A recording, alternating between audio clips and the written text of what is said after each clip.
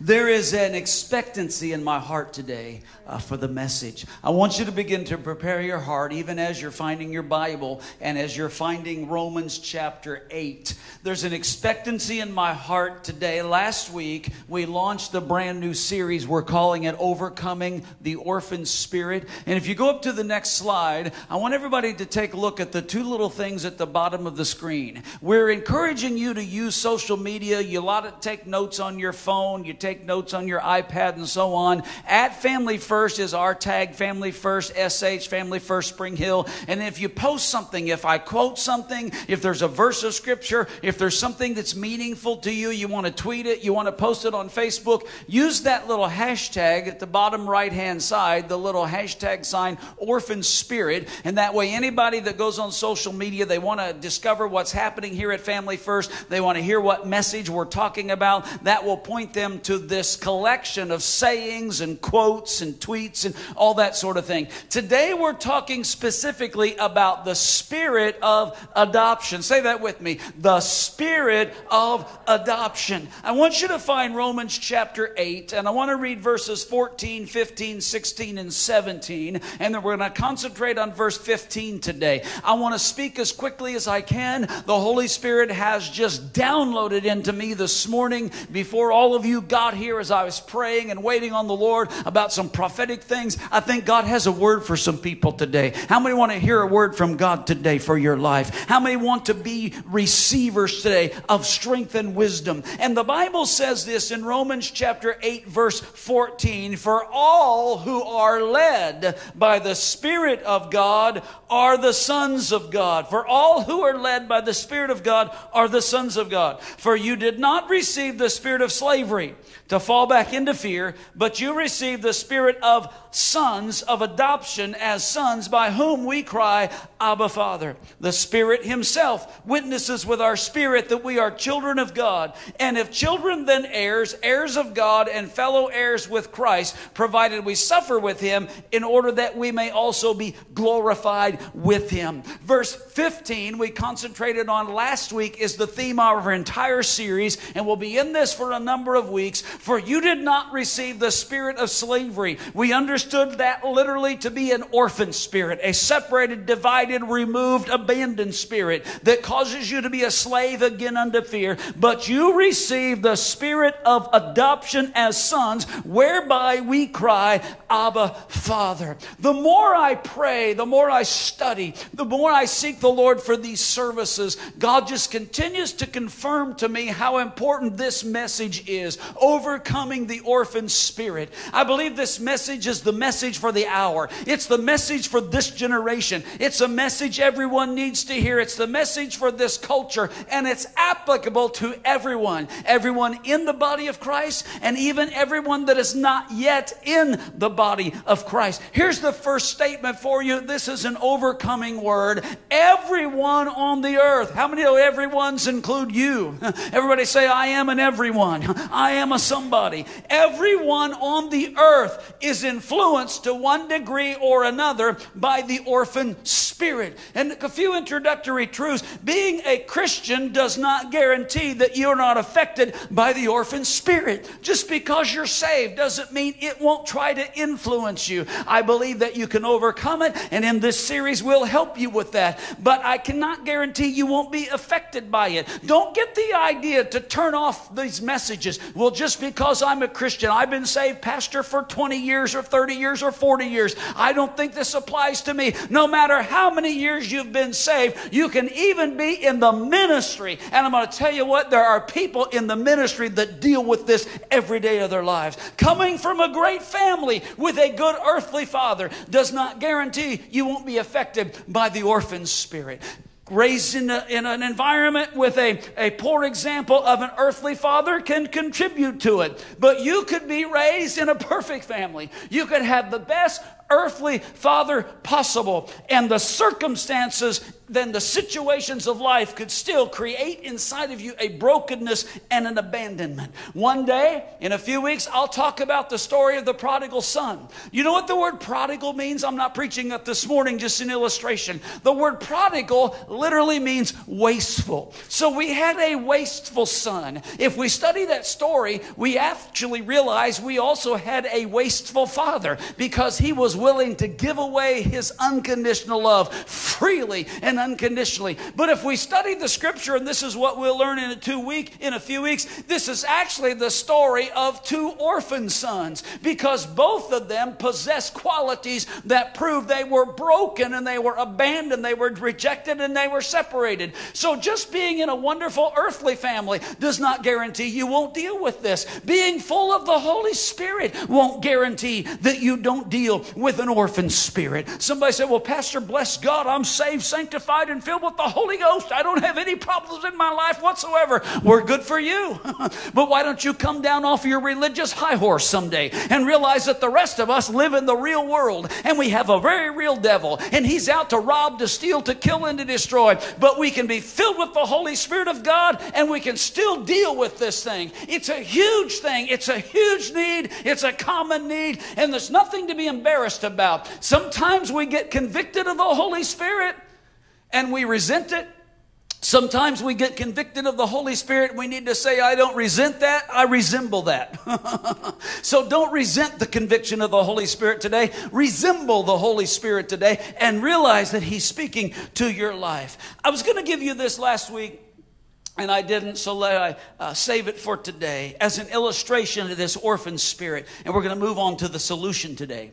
One year, Hallmark Cards said we're going to do a brand new endeavor that we've never done before.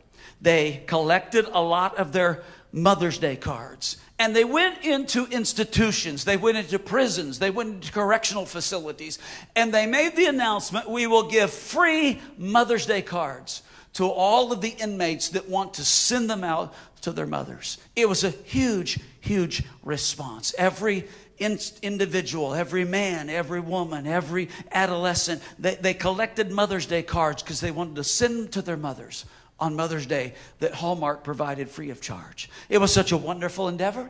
A month rolled around. They said, let's do this again.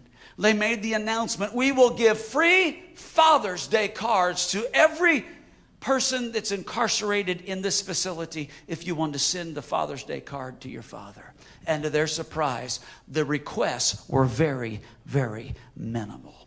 It illustrates the fact they were, it's like which came first, the chicken or the egg? They're either in the institution because they did not have a father, or because they did not have a father, they were led down a path and it got them into trouble. The influence of the broken, the separated, the abandoned spirit is absolutely huge in our society today. Now, let me define it for you. We worked on this last week, but let me give you this definition so you'll know what we're talking about. An influence of demonic origin which causes people to feel rejected, separated, and abandoned, particularly from any fatherly figure or influence in their life. It's a spirit. How many know that a spirit is an influence? I'm not talking about demonic possession. I'm not saying that people in the church today or people in the society today need to have some exorcism exercised over them. That's an extreme thing. But what I am saying is there is an influence.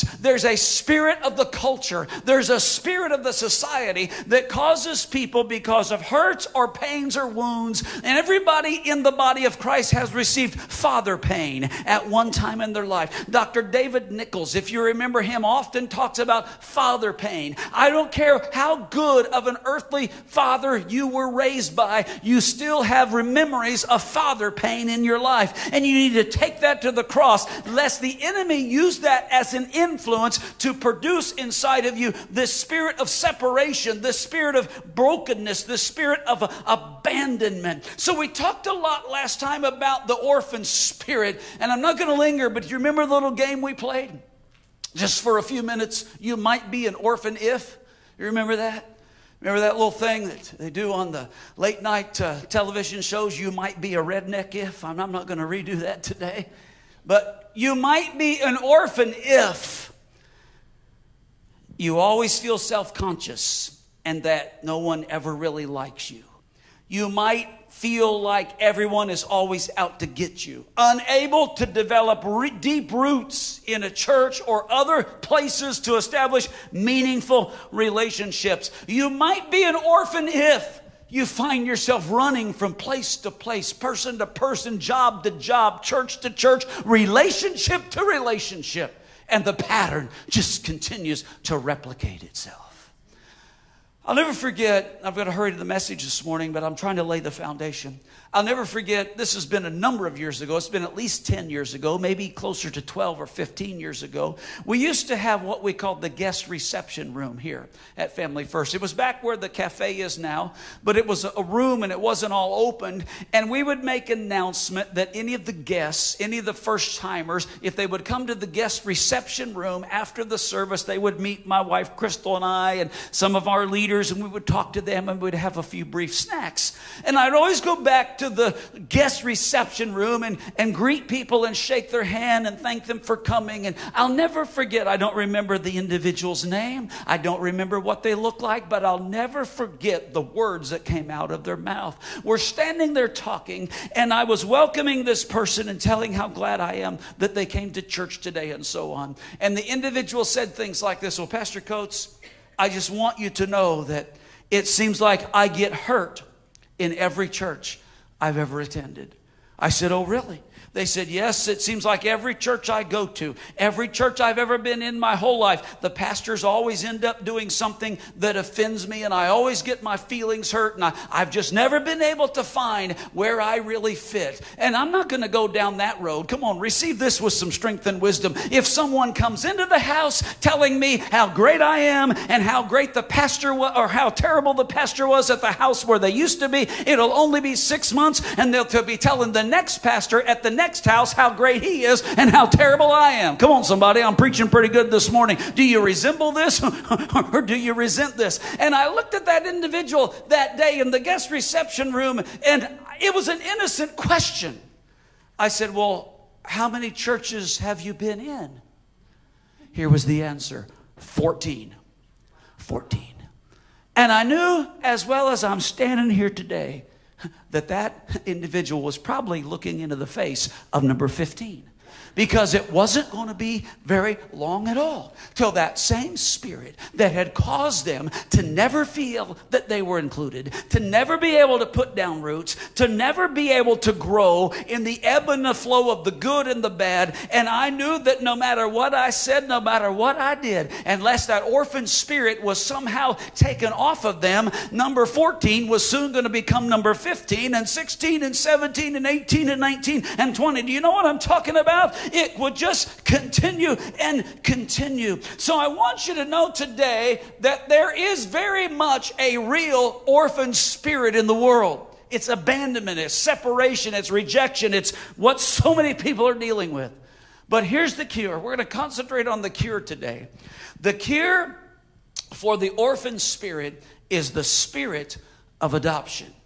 I want you to look at Romans 8:15. Now, we're ready for some Bible study. How many are ready for some meat today? Are you ready to learn? You're ready to grow up? You ready to dig in? All right, look at this. For you did not receive the orphan spirit, the spirit of slavery, to fall back into fear. The Apostle Paul is doing a comparative analysis here. You know what that means? He's comparing and contrasting. He's saying, you've not received an orphan spirit, but on the contrary, what you have received is another spirit. You have received the spirit of adoption as sons, whereby we cry, Abba, Father. So in this comparative analysis, he's saying there's two totally different spirits. Now let me say again, a spirit is an influence. We're not talking about something austere. We're not talking about something just, very dramatic, very great thing that has to be exercised. We're talking about an influence. Two totally different influences from two totally different sources. There is, first of all, in the world today, an orphan spirit. Now, you notice in the scripture, it's a small s. It's a small spirit. Small s in the word. It's not a divine spirit. It's not a godly spirit, but it's evil origin. It's demonic intent. It is an influence. It is an orphan separation spirit.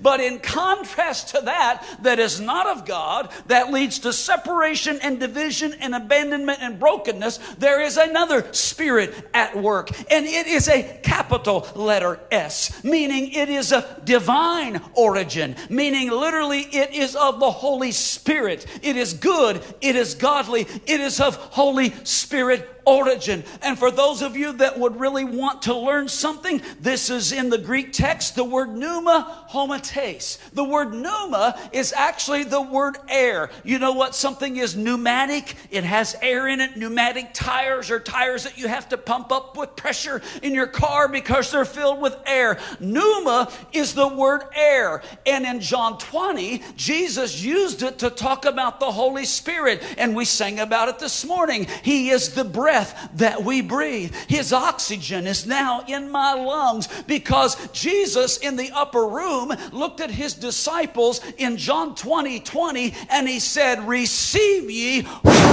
And Jesus blew on them. "Receive ye the whole." Somebody just said, "Pastor, I just woke up. Can I use that microphone next Sunday morning?" No, this is my microphone. And you can't blow on my microphone. Only I can blow on my microphone. And then we disinfect it in the name of Jesus. But, you breathed on them and said, "Receive ye the holy breath." So breath is pneuma, and this is the pneuma homates, the spirit or the breath of adoption. Now get this. There's an influence. There's a spirit that leads to separation, division, abandonment, and brokenness. But there is also a breath of God that is a capital letter S, that is of the Holy Spirit, and it is a wind blowing in the earth today that does not lead to brokenness and separation and division. It leads to healing, and it's an adoptive spirit. It's the spirit of sonship, whereby we come in a relationship with God, and we call him Abba Father, because we were once separated, divided, and broken, but now his Spirit is shed abroad in our hearts by the Holy Spirit, and we'll, come on somebody, get a hold of this. We that were once far away are now brought near, and he has breathed on us the Spirit that's made us alive. Amen. So the spirit of adoption, the capital letter S, is actually the Holy Spirit. How many know there's only one Holy Spirit? Amen. I don't care what you call him. He's still the same guy.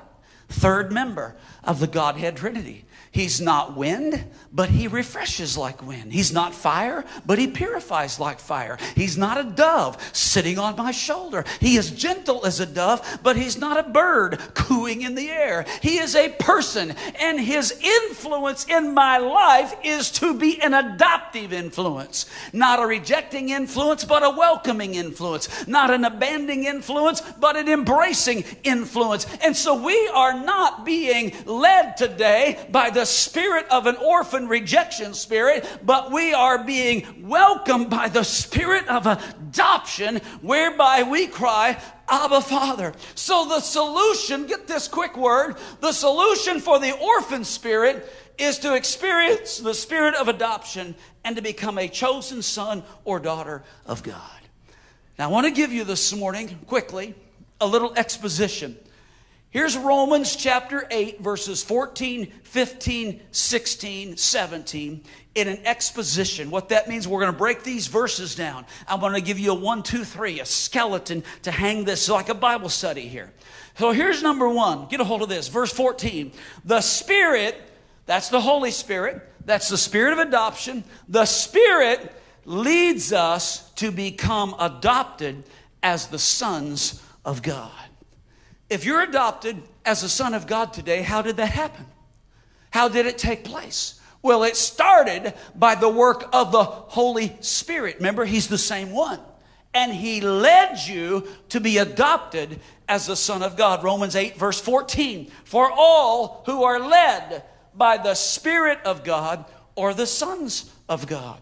If you're a son of God today, the Holy Spirit was involved in that leading process. Jesus said, John 6:44, no one can come to me unless the Father who sent me draws him. So it is the Holy Spirit that leads you into a relationship. The orphan spirit will lead you away from God. It will lead you away from authority. It will lead you away from people that love you and care for you. It will cause you to fulfill a self-fulfilling prophecy. You feel abandoned, so you think that is your destiny, and you live an abandoned, separated life. But the Spirit of adoption leads us back toward the Father into right relationship with the God, and we cry out, Abba, Father. Now, 2 or 3 things. Look at this. Look at this verse. We'll go back to verse 14 on the previous screen. For all who are led, previous, or not previous, but continuous action verb in the Greek tense. In other words, you are being led by the Spirit of God. It's not a one-time thing. It's not just it happened once and that was the end of it, but it's a present, continuous action verb. Not a completed process, but a process that is still taking you somewhere. All that are the sons of God are, how many of you are being led?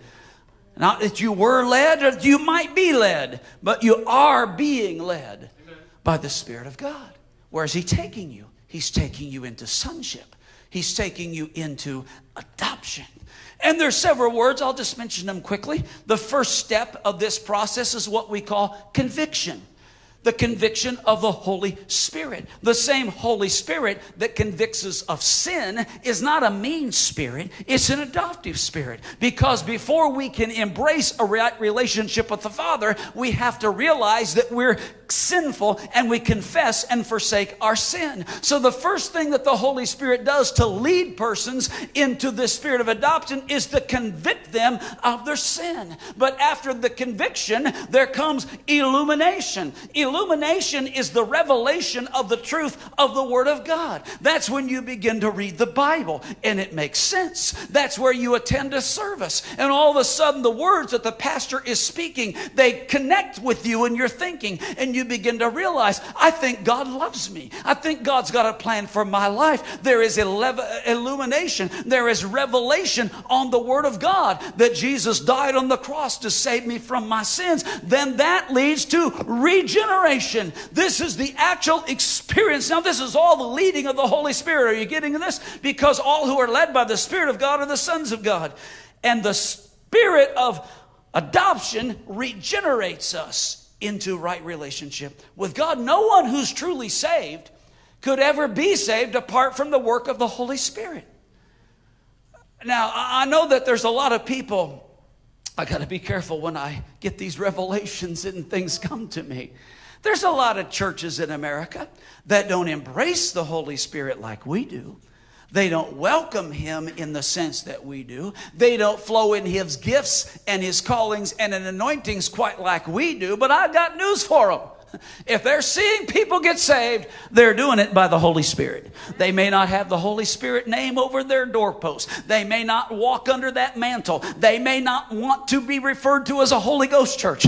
But if they're getting people saved, the Holy Spirit's in that place. Because no one can come to Jesus unless the Holy Spirit who sent Him draws them. And even they may not understand it. They haven't come into the full revelation of the explanation of who the Holy Spirit and His fullness and His power. It is only the Holy Spirit that can regenerate a person and make them cross over from death unto life, from sin into salvation. Ephesians 2:5. Even when we were dead in our transgressions, He made us alive together with Christ. That's the work of the Holy Spirit. 2 Corinthians 5:17. Therefore, if anyone is in Christ, he is a new creation. The old has gone.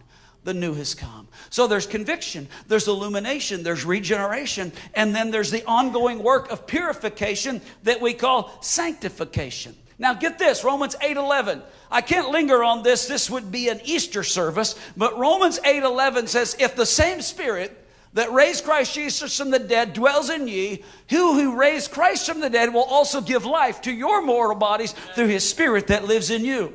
Now somebody say, well, that just applies to Easter. Jesus was in the grave, and the Holy Spirit came into the lifeless, listless, literally bloodless body of Jesus and made him alive and resurrected him from the dead. That's right. Praise God. But that verse has a whole lot more than just the promise of Jesus' resurrection. That verse has the promise of my sanctification. If the same Holy Spirit, how many Holy Spirits are there? There's only one. If the same Holy Spirit that raised Jesus Christ out of the grave is living inside of me, then the dead, lifeless, listless, literally bloodless body of Jesus that was in the tomb is a representation of my body that is dead in transgressions and sins, cannot live for God, cannot make right decisions, cannot say no to sin, but the Spirit of God lives inside of me. And so I've got an anointing that greater is he that's in me than he that's in the world, that I can walk on water even if I can't stop down the steps. And God can enable me by his quickening to overcome. So when the enemy says, you got to do this, I say, I got news for you. I ain't got to do nothing that you say, because I've got the same Holy Spirit that raised Jesus from the dead living inside of me. I got to smoke. No, I don't, because I'm free in the name of Jesus. I got to drink. No, I don't, because I've got self-control by the Holy Ghost. I've got to watch pornography. No, I don't, because I believe like I can be delivered by the power of God that is able to quicken my mortal body by the Spirit of Jesus that's living inside of me. And that's where I'm moving. Because I'm not a slave to fear anymore. I am a son of God. Are you with me? So that's only verse 14. Now that's the Holy Spirit leading to the adoption. Now number 2, the Spirit enables. Everybody say enables. The Spirit enables us to become adopted as sons. And I'll read that verse again, but there it is, 8:15. Now listen. The term adoption is filled with love, it's filled with grace, it's filled with compassion, it's filled with intimate relationship. What a beautiful word, the word adoption. I bless Omar and Mandy for stepping up and adopting children into their home. And that was finalized this past week. I commend the Orners for stepping up in the spirit of adoption and welcoming abandoned children into their home. And the love, the compassion, the grace, that word adoption, oh, what an awesome, awesome word. There may be others in the house. I don't mean to overlook you, but I commend you. In the Roman culture of Paul's day, an adopted child was always equal, and in some cases was granted additional prestige and privilege over natural born children. The father always had absolute rule over the children. Now get this, strong. If a father was ever disappointed in the skills, in the character, in the demeanor, in a natural born son, he could search for a son to adopt. One that would demonstrate the character, the skills, the wisdom that he desired. And at the father's death, the adopted son would often receive the father's title, the majority part of the father's estate, and he would become the primary progenitor of the family name. Because it was not a second-class status. It was not a secondary thing. It was not anything less than a chosen relationship with all of the rights and privileges and even some additional prestige and privileges heaped on the top of it, because it was the will of the Father. Now, there were 3 steps in the Roman custom of adoption. Number 1, I got 3 words for you: separation, association, and celebration. Let me explain those. The first step is separation. The first step was to totally sever that boy's legal and social relations to his former family. In other words, the father said he's going to separate him from the past. Legally, all debts are canceled. No one could ever come back and ask for payment for an adopted son, because when he was adopted, all bets were off. He was separated legally. All liabilities were removed. No one could ever come back later and hold him liable for any action or decision that were made under his previous family lifestyle and relationship. All ties were broken. Socially, any previous social status was revoked. Any limitations were removed. Anyone that would associate him now with his previous family would be corrected. No, he's no longer associated with that line. He's now associated with the new father, because separation, all previous alliances and relationships were revoked. Secondly, and I use the word association, he was then placed permanently associated into his new family. Not only were all the debts removed, old liabilities canceled, old affiliations broken, but now everything was made as if it never even existed. And he was legally confirmed to be forever a part of that new family. In fact, the Roman law required this adoption to be done in the presence of 7 witnesses. Now, the other day, this beautiful family went to the courthouse. And in Hernando County, the judge testified, he verified, he authenticated the adoption. In the Roman culture, 7 witnesses. They would all be there. They would hear the will of the Father. They would validate. 7 witnesses, because in the culture, the documentation was not like it is today. It was not recorded physically, written down somewhere in a courthouse, but there would be 7 witnesses. And if anyone would ever question it, he had 7 people that he could refer to back up that this was indeed the will of the Father. This adoption really was transacted, and this son was now an adopted son of the family. So there was separation, there was association, and then there was celebration. There would be a formal time of presentation to the world of the fact that this was now an adopted son of the Father. Everyone in the countryside, far and wide, would celebrate the fact that the Father had a brand new son and the Son had a brand new Father. Oh, I got to get a hold of this. Is anybody ready for a shout break this morning? Come on, somebody. Before I came to Jesus, before I became a child of Almighty God, I was a child of another family. Physically, I was known as the biological son of Rick, but spiritually, I was a son. I'm not saying this demeaning to me. It's the same for you, whether you want to admit it or not. If you're a Christian today, that's wonderful. But before you were saved, you were of your father, the devil. You were under Satan's dominion and rule by default. He was our spiritual father. The sin of Adam and Eve transputed on down to us, and we were under the control of Satan, the spiritual father of our sin. Jesus said this to help you understand it. He said one day to the Pharisees, now they tried to tell him that they were children of God because they were physical sons of Abraham. The Pharisees said, well, Jesus, we're physical sons of Abraham. And since we're the physical sons of Abraham,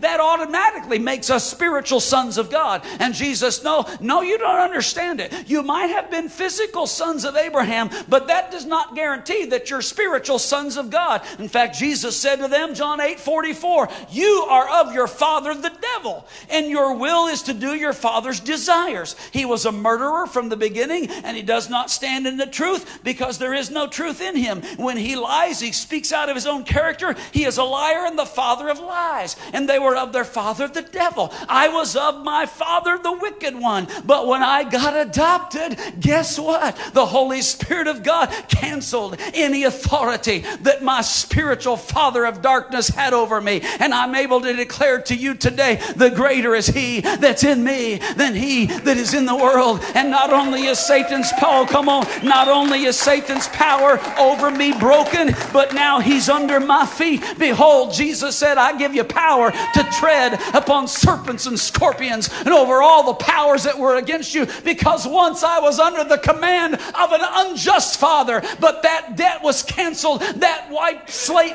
clean, and now I'm chosen to be an adopted son of the Most High God. How many are glad your debts are canceled? Can I see your hand?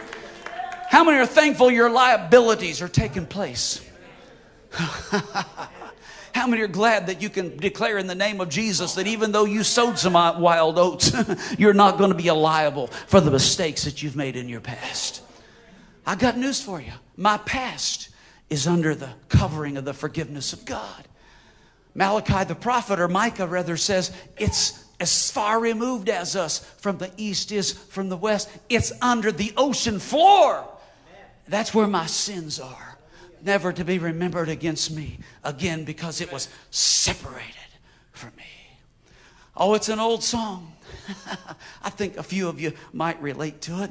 It's an old song from the 70s. It was performed by that theological mastermind, Bob Dylan. And this is what he said: I was blinded by the devil, born already ruined, stone cold deadhead as I stepped out of the womb. But by his grace I have been touched, by his word I have been healed, by his hand I've been delivered, by his spirit I've been saved. Because I'm saved by the blood of Jesus, and the devil ain't got no hold on me anymore, because I was canceled from my debt. I was forgiven of my sin. My slate was wiped clean, and I'm separated from my past so I can be released into my future. Oh, come on. I figured you'd shout today. Praise the Lord. But not only was I separated from my past, I was placed eternally into my new family as a son of God. Ephesians 2:9. Strangers and aliens, but you are fellow citizens with the saints and the members of the household of God. How many witnesses did it take to testify to Roman adoption? Just testing your memory. I know it's been 5 minutes ago. 7. God's number of completion. Did you know that the Holy Spirit is called in the Word of God the sevenfold Spirit of God? In fact, in Isaiah chapter 11, it says, there shall come forth a shoot from the stump of Jesse, and a branch from his root shall bear fruit. Now here he is. The Spirit of the Lord, 1, shall rest upon him. The Spirit of wisdom, of understanding, of counsel, and of might, and of knowledge, and of the fear of the Lord. The sevenfold witnesses of the Holy Spirit. Oh, come on, somebody, get ready for your shout break. Take a big deep breath so you're going to get ready. Revelation chapter 1 verse 4. John, to the 7 churches that are in Asia, grace and peace to you from him who was and who is and who is to come, and from the 7 spirits, that's the Holy Spirit, that is before the throne of God. According to Revelation 1, according to Isaiah 11, there are 7 spirits that testify to the fact that I have been adopted as a child of the Most High God. The Spirit of the Lord, the Spirit of wisdom, the Spirit of counsel, the Spirit of might, the Spirit of knowledge, the Spirit of the fear of the Lord, they all stand ready. If anybody's listening to their opinion, if anybody wants to make accusation, I'm not going to answer the door. I'm not going to respond to my accusers. I'm just going to respond by sending my Holy Spirit to the door. And the Spirit of the witness of the Father testifies that I've crossed from death unto life. His Spirit bears witness with my spirit, the Holy Spirit of God, the Spirit of adoption. I know you can get a hold of this. Can you handle it a little bit more? One of these days, turn to your neighbor and say, one of these days, there's going to be a party. There's going to be a formal presentation to the world that the Father is going to put you and I, the entire body of Christ, out on display, and He's going to say, I want everybody to know, these are my sons. These are my children. These are my daughters. And the Bible says this. Now, you know that whenever a father gets a new son, there's plenty of parties going on. There's plenty of celebrating. You remember the story of the prodigal son. When the son came home, the father said, we're going to have a party. Oh, I can't wait for a few weeks to preach that whole story to you in the context of the orphan spirit. It's going to be full of revelation. But one of these days, my Father is going to throw a party. And you know what? It's going to be a good party. Because He's been making preparations now for over 2,000 years. A few months ago, my wife and I, our family, made presentation of the fact that we were getting a new son. I wasn't losing a daughter. I got a new son on November the 8th, 2015. And so did I get that right? November the 8th. And so we prepared for that. We paid money for that. We put up a big tent. We welcomed people. We bought food. We did all kinds of things because it was a big deal to make a celebration of the fact that we've got a new member of the family. And you know what? God has been making preparation for almost 2,000 years. He's been cooking that leg of lamb stew. I know for some of you Puerto Ricans, it's probably going to be like roast pork, like white rice and yellow beans. You know, it's going to be something amazing. And when God throws a party, he says, whosoever will may come and celebrate with me the party that I'm going to throw for my sons. And here's what it says. Oh, you got to get a hold of this. You say, Pastor, you're just making a lot of noise. No, I'm teaching you more Bible than what you have a heart to receive. But here's Romans 8:19. For the creation waits with eager expectation. I'm reading King James here from my memory. For the manifestation of the sons of God to be revealed. Amen. You know what that means? All of creation is waiting. Literally, the creation is standing on its tiptoes. Yes, the word is as in a lady in childbirth, anticipating birth pains are coming. All of creation groaneth in travail for that day of the manifestation of the sons of God. Meaning that the whole earth and every creation is waiting till the day when God rolls back the sky like a scroll. And he says, here, I'm going to put on display my children. These are now my sons and daughters. And that's going to happen at the coming of Jesus when he returns and we come back with him riding on a white horse. Because by the spirit of adoption, we were separated from the past. We were associated with the future. And we were celebrated with the blessing of God for what God has done in our lives. I want to give you something today that this really comes down to. Meredith, if you'd like to come on up, please. There are two primary things you receive from your Father. Now, push past through any prejudice. Push past through any broken memories. Push past through any pain. Push past through any trauma you ever remember. And I mentioned the word Father. Some people just cringe. Push past all of that right now. There are two things that you can receive from your Father. I'm talking about the good Father. I'm talking about the Father in heaven. Two things that you can receive by this spirit of adoption. You receive your identity and you receive your inheritance. I thought I'd talk about both of those today, but I really think we'll save the second one. We'll save inheritance for another day. But I want to talk about identity.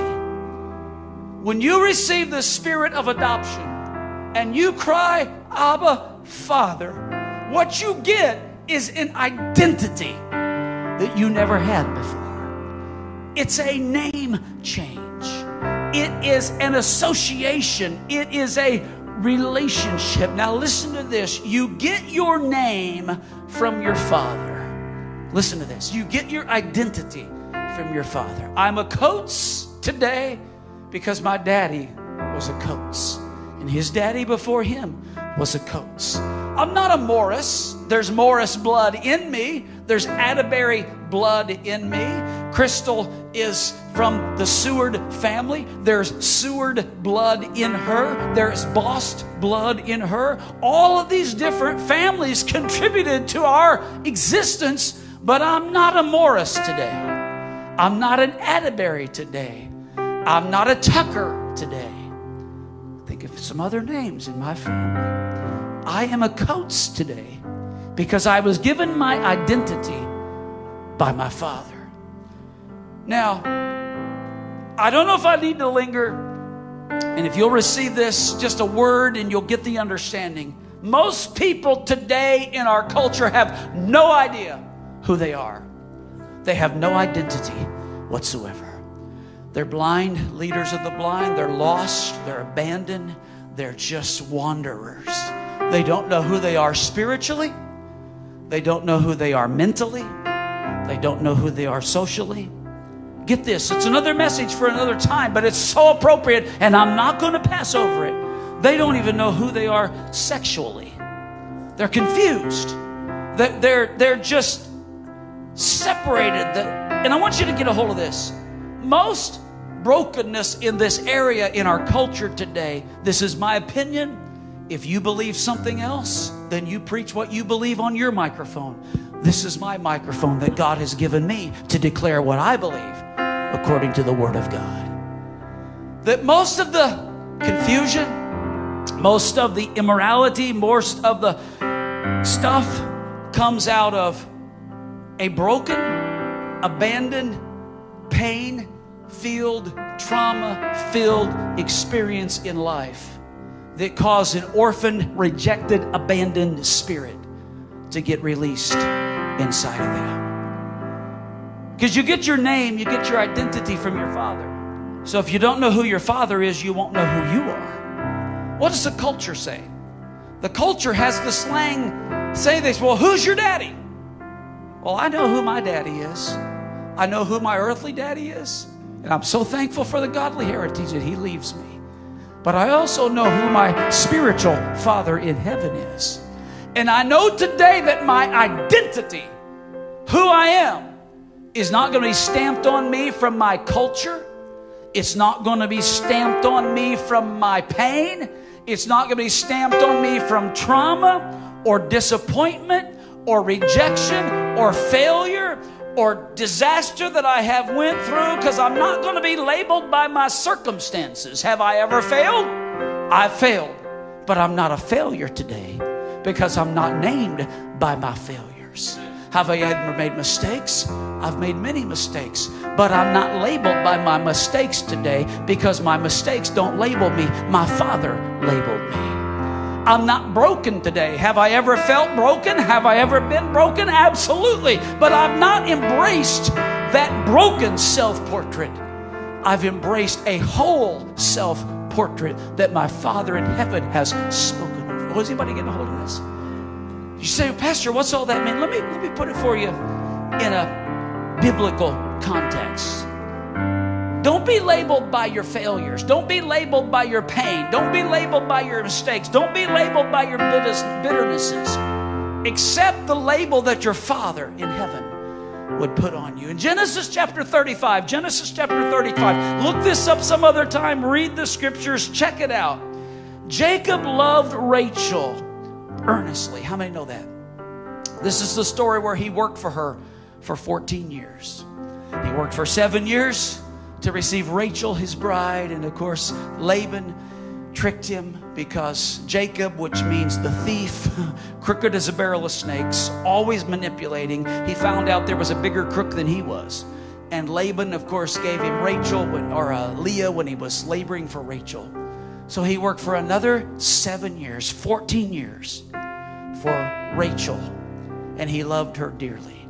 Jacob had 11 sons. I'm not recommending this. I'm not embracing this. I'm just telling you this is what the Bible history says. He had 6 sons from Leah. He had 2 sons from Bilhah, which is Rachel's servant. He had 2 sons from Zilpah, which is Leah's servant. And he had 1 son from Rachel, whose name was Joseph, his favorite, of which he made the coat of many colors. But the prophecy was that there would be how many sons of Jacob? 12. His name would no longer be Jacob. His name would become Israel. And there would be 12 sons that would make up the 12 tribes of the nation of Israel. And your Bible says in Genesis chapter 35 that Rachel is getting older and she becomes pregnant. And in an especially difficult delivery. Literally what the Bible's going to tell us here is that Rachel died in childbirth. In fact, Genesis 35 verses 17 and the first part of verse 18 says this. Look closely. And when her labor was at its hardest, the midwife said to her, "Do not fear, for you have another son." And as her soul was departing, for she was dying, she literally died in childbirth, giving birth to Jacob's 12th son. As she was dying, she called forth his name, shall be called Ben-Oni. Ben-Oni. Do you know what that means? It means son of my pain. Son of my trauma. Son of the very thing that brought death into my life. And I want to tell you what, there's a lot of people today that allow their circumstances, their pain, the trauma, their disaster that comes in forth into their life to enable the progeny that they bring into the world. This is the son of my pain. I'm going to label myself Ben-Ami, son of my pain, because I've been hurt, I've been wounded, I've been rejected, I've been abandoned. I'm going to go through my whole life and I'm going to put the label right on my forehead, the big L, loser, failure, person that's never going to amount to anything, abandoned and broken and separated. But your Bible says this: Jacob stepped up. And look at verse number 18, the rest of it. As her soul was departing and she was dying, she called his name Ben-Ami, son of my pain. But Jacob, where do you get your identity? Do you get your identity from your pain, from your sorrow, from your rejection, from your pain, from your failure? No, you get your identity from your father. And Jacob stepped up and he said this: no son of mine is going to be labeled the rest of his life son of his mother's pain. He's not going to go through the rest of his life and everybody look at him and say, what's your name? My name is Ben-Ami, because I literally caused the death of my mother. My mother died in childbearing. Can you imagine the stigma? Can you imagine the trauma? Can you imagine the pain that would follow that young man all the rest of his life? But his father Jacob said, you're not going to bear that label, son. No one's going to put that trauma upon you. You're not going to live in that reality, but your name is going to be Benjamin, not Ben-Ami, son of my pain, but Benjamin, son of my right hand, or son of my strength, because through your darkest hour, God is going to produce strength and anointing and victory in you. Oh, come on, stand to your feet this morning. Give the Lord a great big shout of praise, because the Father wants to put a label on you. And the label that your Father wants to give you is the label that will create your identity that you live into. Stop letting the world define you and start declaring that your definition, your destiny comes from the plan of God for your life. There's people in this house. I prayed this morning before I got here for the spirit of the prophetic to flow. If it flows today, don't be embarrassed and don't blame me. Just blame the Holy Spirit, because sometimes God gossips. Sometimes God tells people secrets that we don't think anybody else knows. And I've got news for you today. There are some people in this room. You've named yourself because of your pain. You've named yourself because of your trauma. The conviction of the Holy Spirit is a wonderful thing. That's why we don't need to run from it. We need to run to it. It's not a bad thing. It comes in the love of the Father. And we put labels on ourselves. Son of my pain, son of my failure, son of my trauma. This is the destiny that I'm going to live into. Your Father in heaven says, Karen, you're not labeled for the rest of your life by the fact that you went through the tragic pain of the loss of your husband. You will not carry that stigma any longer. But God would say to you, you're not a daughter of adversity. You're not a daughter of pain and suffering and sorrow and remorse, but you're a daughter of the Father. And He puts a new label on you. He puts a new future in you. And He put a new man of God beside you that would cover you and protect you and be everything that God wants you to be, because your future is not in your past. Your future is in the promises of God, and your pain is beyond you, and your future is in front of you. Omar, I commend you, because I know you've said you've come from a tough past with no father. And you know, so many guys like you would in that trauma pass that on to their own children. Not willingly, not wantingly, but psychologically and spiritually, the pain that you felt as a child could often be transmuted to your children. And I speak a blessing over you, my friend. And I don't mean to embarrass you, but I almost like say like you're a son to me. You're like too old to be my son. Like you're like way up there in years now, and I'm only 35. And I commend you, because you've not embraced the pain. You've not labeled yourself from the past. And you've put your anointing and your blessing on your sons and your daughters, sons and daughters. You've got more than one daughter now, and you've got 3 sons for the glory of God. And I just speak anointing over you, my friend. I speak the blessing of the Father that would open the windows of heaven and pour forth for you so much blessing and so much anointing that there's no room to contain it. In the name of Jesus. In the name of Jesus. In the name of Jesus. I could walk around. I could talk to every one of you. I won't, but I could. Because this is what it's like to have a pastor. Not a preacher, not someone that just gives biblical lessons, but a pastor. A pastor that knows your life. He knows your ups. He knows your downs. He knows your pain. He knows your trauma. And he's there to speak into you the future of the covering of the blessing of the past. I just blessed Pastor Cannon here this morning. That when he, through the work of the ministry, went through some hard times. Ever go through some hard times in the ministry, Pastor? Ever have some people in the church not follow the leading of the Holy Spirit and make bonehead decisions? Yeah. People sometimes make poor choices. But you didn't allow that to define your future. You said the trauma of my past is not going to preclude the destiny of my future. I'm not going to wear a label for the rest of my life, Ben-Ami. I'm going to put a label on myself, Benjamin, son of my strength. Susan, don't label yourself from anything in your past. Don't allow anybody else to label things from your past. And if people put those labels on you, you don't need those people in your life. You need people that will put God's word and God's future and God's blessing on your life. And don't embrace your pain, embrace your future and operate and move into that in the name of Jesus. Everybody's going to look down at the ground.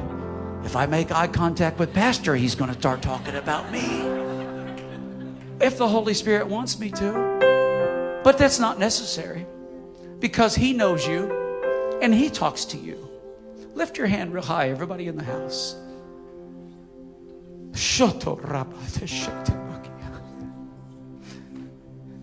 Father God, today, you know how this word burns inside of me. And Lord, you know how that so many in our world today, they're living such tragic, disappointed lives because they've allowed the pain, the trauma, the injury, the bitterness of the past to define them. And I declare even over myself that any dishonor I've ever received in the ministry, every dishonor I've ever received as a man of God is not going to define my future. It's not going to define what God is going to do me because the reproach of the past is rolled away and the blessing of the future is as bright as the promises of God. And I speak over everyone in this house today that they are not defined by a label that the enemy or the world would try to put on them. They're only defined by the label that the Father in heaven has put upon them. And they are sons, they are daughters, they are children of the Most High God. Every head is bowed and every eye is closed this morning. 2 things on my heart right now, and then we're going to close. Number 1 is if there's anyone in the room that's never given your heart to Jesus. You've never experienced this adoption. You never said, Lord Jesus, come into my heart. I forgive and forget. I want to be under the blood. I want you to have mercy on my life. If you've never been saved, experienced this miracle of adoption, the spirit of adoption today wants to draw you to Jesus. Is there anyone? Just step out and come right now if that's you.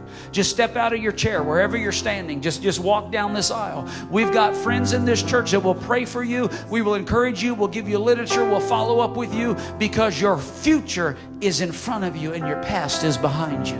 And God wants to call you his child. All right. It's still open. The altar's available if anyone wants to come in the next few minutes or so. But how many will say, Pastor, I'm a Christian. I'm saved. I'm a son or a daughter of God. But I see areas in my life where I struggle with this. I question things so often. I just feel so often like I'm labeled by my failures, or my pain, my trauma is limiting the future. It seems like if I don't watch it, the things automatically like project into my future. They become self-fulfilling prophecies. But I'm going to declare today, by the anointing of the Holy Spirit, that my future is defined by the Father who gave me His new name. And I'm Benjamin, son of the strength, not son of pain. I would love to lay hands on anyone I can this morning. If you want to come, Meredith is going to play some music. She'll lead us in some worship. There'll not be a formal dismissal this morning. And if you say, Pastor, you just don't have anything better to do than stand around the altars and pray for people, I got a wife to celebrate with today that we've celebrated 35 years of marriage today. But right now, my assignment is to you. And I want to lay my hands on you and speak over you the future that God has for you. If you want prayer, if you deal with an orphan spirit, now, as I said in the beginning, you know, sometimes, oh, that's not me. I'm saved. I don't have that evil thing. Come on, man. Be real. I deal with it all the time. And if you don't, then you're living a fantasy world. But come for prayer. Come for encouragement and instruction from the Word of God.